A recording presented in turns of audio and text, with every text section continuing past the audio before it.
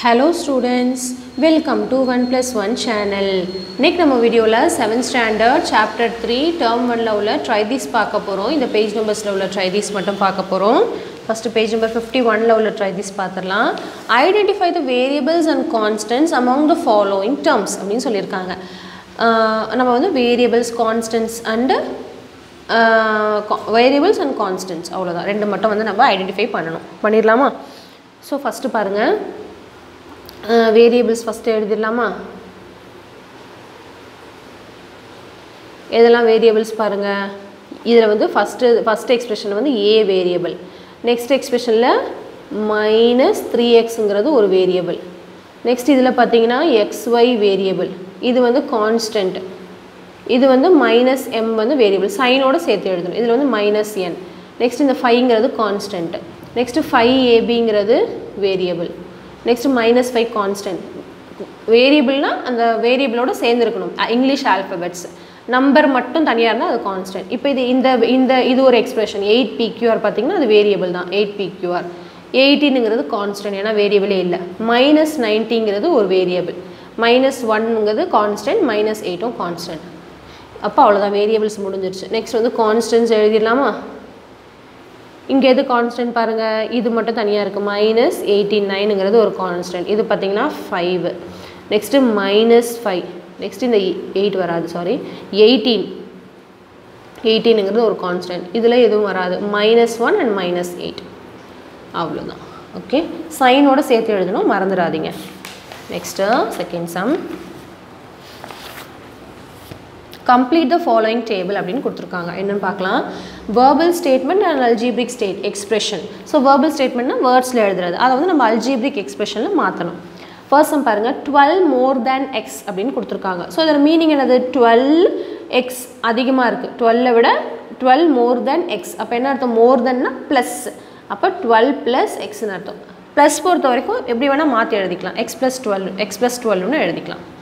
next இப்போ இந்த algebraic expressionக்கு நம்ம ஸ்டேட்மென்ட் எழுதணும். m-7 என்ன எழுதணும்னு பாருங்க. சப்ட்ராக்ஷன் வரும்போது கொஞ்சம் கேர்ஃபுல்லா இருக்கணும். அதாவது என்ன எழுதலாம்னா m is subtracted by 7 அப்படினு எழுதலாம். இல்லனா 7 is subtracted from m இப்படின்னு கூட எழுதலாம். எப்படி வேணாலும் எழுதலாம். ஓகே? சோ நான் எழுதுறேன். 7 is subtracted from m. அதாவது m ல இருந்து 7 subtract ஆயிருக்கு. Okay? 7 is subtracted from m. இல்லனா m is subtracted by 7. so word வந்து கொஞ்சம் மாறும். ஓகே? ஃபர்ஸ்ட் m சொல்றீங்கனா by வரும். ஃபர்ஸ்ட் 7 சொல்றீங்கனா from m ன்னு வரும். நெக்ஸ்ட் 2p+1 அப்படிங்கற ஒரு algebraic expression கொடுத்திருக்காங்க. நம்ம வந்து verbal statement எழுதணும். சோ இங்க எப்படி எழுதணும் பாருங்க. இது 2p னா என்னது? 2 times p இல்லனா twice p அப்படினு கூட எழுதலாம். added to 1. okay? இல்லனா the sum of 1 and twice p அப்படினு கூட எழுதலாம். எப்படி வேணாலும் எழுதலாம். எப்படி எழுதலாம்? 1 2 times p added to 1. இது ஒரு 1 எழுதலாம். இல்லனா வந்து sum of 2 times p and 1 இப்படி கூட எழுதலாம். ஓகே? எப்படி எழுதலாம் பாருங்க. இப்படி எழுதலாம்னா sum of 2 times p and 1 இப்படி கூட எழுதலாம். இத கூட வந்து TW1 கூட எழுதிக்கலாம். No problem. Next twice the sum of y and z. அதாவது என்ன சொல்லிருக்காங்க? twice the sum of y and z. அதாவது y-யையும் z-யையும் ஆட் பண்ண சொல்லிருக்காங்க. twice ன்னு சொல்லிட்டாங்க. இது வந்து ஜெனரலா, அதாவது ரெண்டுத்துக்கும் சேர்த்து twice the sum of y plus z. y plus z add பண்ணி 2 ஆல மல்டிப்ளை பண்ணனும். இது மீனிங் என்னதுன்னா, இதோட மீனிங் என்னன்னா sum of 2 times p. அப்ப இதுக்கு மட்டும் தான் 2 times ன்னு அர்த்தம். p க்கு மட்டும் தான் 2 times. ஓகே? இது வந்து ஜெனரலா twice. Next 2k - 3. சோ இது எப்படி எழுதலாம் பாருங்க. 2 times k subtracted by 3 எழுதலாம். 2k ஃபர்ஸ்ட் சப்ட்ராக்ஷன் வரும்போது மட்டும் ரெண்டு மீனிங் வரும். 3 ஃபர்ஸ்ட் சொல்றதா இருந்தா 3 is subtracted from 2 times k அப்படினு கூட எழுதலாம். என்ன எப்படி எழுதுவா? 2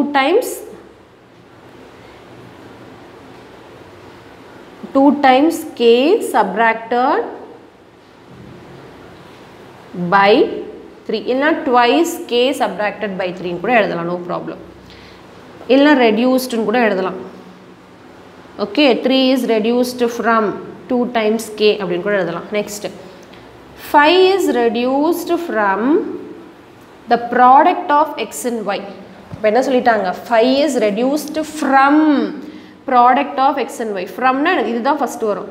அதாவது product of x and y னா x and y மல்டிப்ளை பண்ணி இதுல இருந்து 5 சப்ட்ராக்ட் ஆகுது. 5 is reduced from product of x and y. Clear? Next, page number 54. பார்த்துடலாமா? 54ல உள்ள try this. Okay. Complete the following table by forming expressions using the terms given. One is done for you அப்படின்னு சொல்லியிருக்காங்க. அதாவது இந்த டேர்ம்ஸை வச்சு algebraic expressions ஒரு 4 type form பண்ண சொல்லியிருக்காங்க. ஒன்று வந்து செஞ்சு காட்டிருக்காங்க பாருங்கள். எப்படி பண்ணியிருக்காங்க? 7x 2y minus 5z இது ஒரு எக்ஸ்பிரஷன், இது ஒரு எக்ஸ்பிரஷன், இது ஒரு எக்ஸ்பிரஷன். இதை வச்சு ஒரு அல்ஜிபிரிக் எக்ஸ்பிரஷன் ஃபார்ம் பண்ண சொல்லியிருக்காங்க. இது ஒரு டேர்ம், இது ஒரு டேர்ம், இது ஒரு டேர்ம். இப்போ 7x plus 2y ஃபஸ்ட்டு பண்ணியிருக்காங்க. 2y minus 5z நெக்ஸ்ட்டு பண்ணியிருக்காங்க.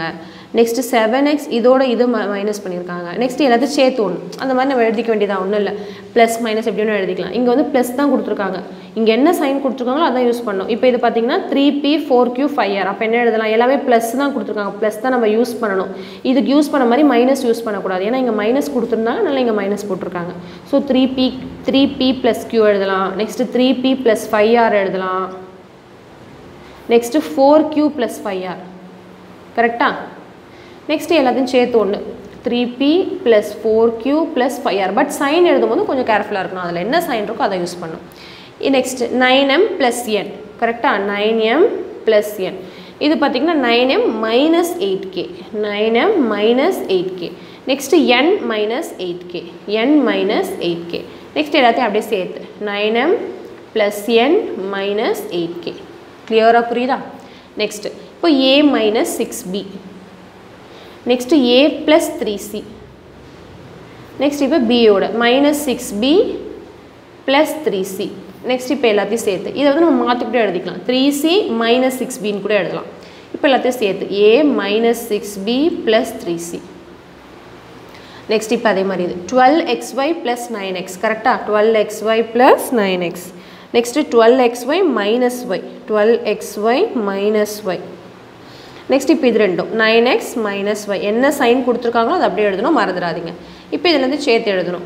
So 12xy plus 9x minus y. Clear? Next, try this. Page number 56ல உள்ள try this. Okay, இங்கே பாருங்கள். Identify the like terms among the following and group them அப்படின்னு சொல்லியிருக்காங்க. Like டேர்ம்ஸை வந்து identify பண்ண சொல்லியிருக்காங்க.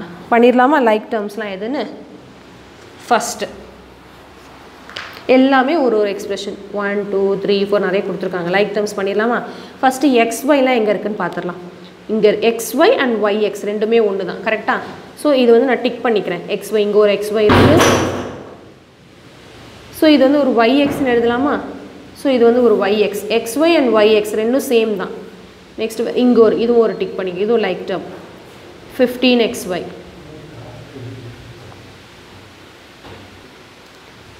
இப்போ நெக்ஸ்ட்டு வேறு எங்கேயுமே xy கிடையாது. அப்போ இந்த குரூப் வந்து நம்ம எழுதிடலாம் உடனே, எல்லாம் அப்புறம் மிஸ் ஆகிடும்.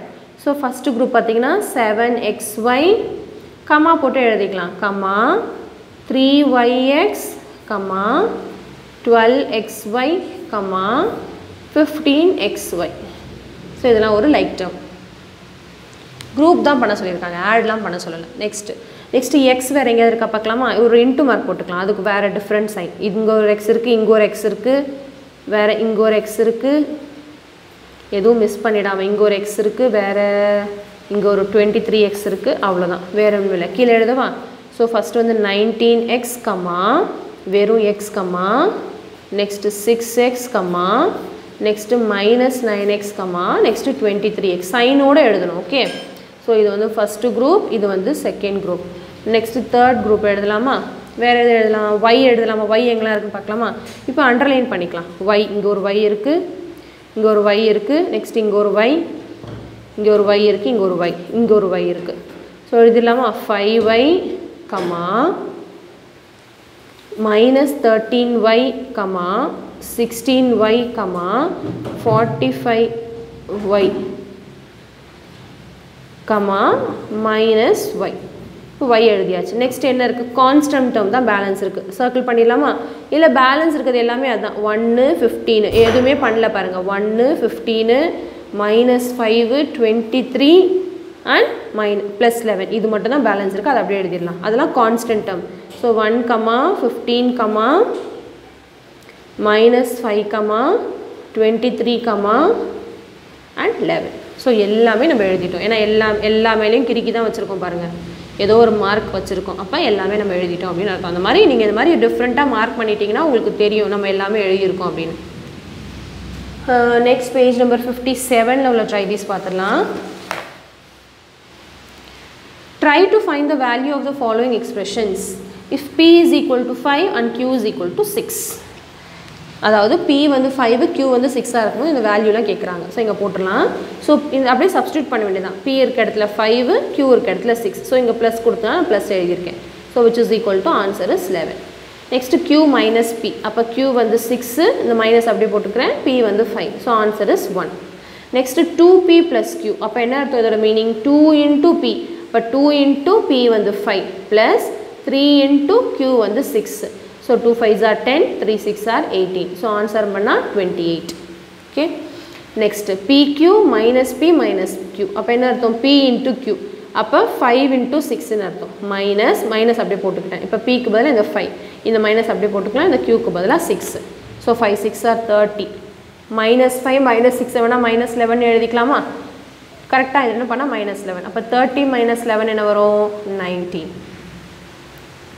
okay next inga 5pq minus 1 so அப்ப என்ன அர்த்தம் 5 into p வந்து 5 into q வந்து 6 இந்த minus 1 அப்படியே வச்சுக்கலாம் so 5 5s are 25 கரெக்ட்டா 25 into 6 பண்ணிக்கலாமா 25 into 6 பண்ணா 125 150 வருமா வேணா பண்ணி மல்டிப்ளை பண்ணி காட்டுறேன் 25 into 6 6 5s are 30 0 balance 3 6 2s are 12 12 plus 3 150 so 150 minus 1 பண்ணா 149 clear so அவ்வளவுதான் நம்ம இந்த வீடியோல வந்து பேஜ் நம்பர் 57 ல உள்ள ட்ரை தீஸ் வரைக்கும் பார்த்திருக்கோம் கண்டிப்பா இந்த வீடியோ வந்து உங்களுக்கு ரொம்ப யூஸ்ஃபுல்லா இருக்கும்னு நினைக்கிறேன் யூஸ்ஃபுல்லா இருக்கும்னு நினைச்சீங்கன்னா கண்டிப்பா ஒரு லைக் பண்ணுங்க உங்க फ्रेंड्सக்கு ஷேர் பண்ணுங்க ஏதாவது டவுட்னா கண்டிப்பா கமெண்ட் பண்ணுங்க பிடிச்சிருந்தாலும் கமெண்ட் பண்ணுங்க நம்ம சேனலை வந்து சப்ஸ்கிரைப் பண்ணி பாருங்க கூடவே பக்கத்துல உள்ள பெல் ஐகானை கிளிக் பண்ணீங்கன்னா ஆல் அப்படிங்கற ஆப்ஷன் வரும் அதையும் செலக்ட் பண்ணி வச்சுக்கோங்க அப்பதான் அடுத்தடுத்து போடுற வீடியோல உங்களுக்கு நோட்டிஃபிகேஷனா வரும் நீங்க மிஸ் பண்ணாம பார்க்க முடியும் சோ நம்ம நெக்ஸ்ட் ட்ரை தீஸ்லாம் நெக்ஸ்ட் வீடியோஸ்ல பார்க்கலாம்